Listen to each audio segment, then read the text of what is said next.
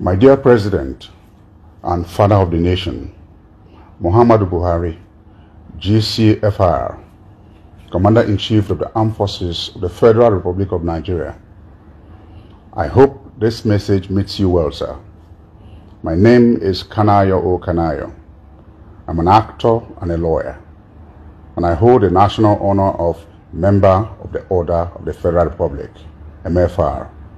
Sir, on this occasion of my 60th birthday, I want to make an appeal to you as a son and a patriotic citizen whose industry contributes meaningfully to the nation's GDP.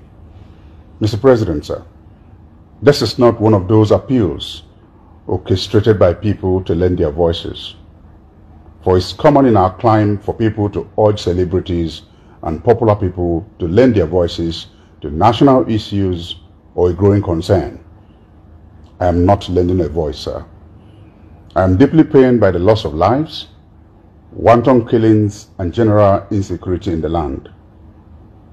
The Southeast geographical zone is under siege.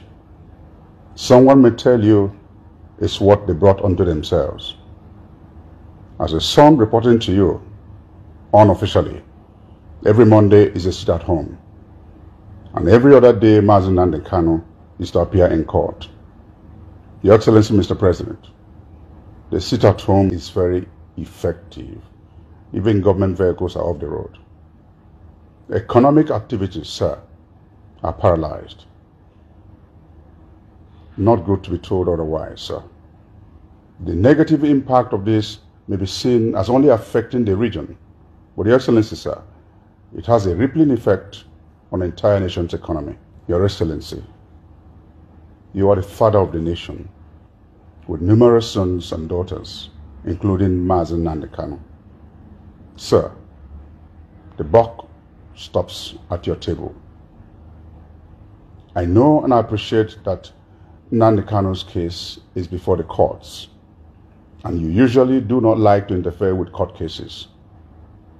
But at this stage of heightened tensions in our country, it is no longer enough to say that the matter is in court.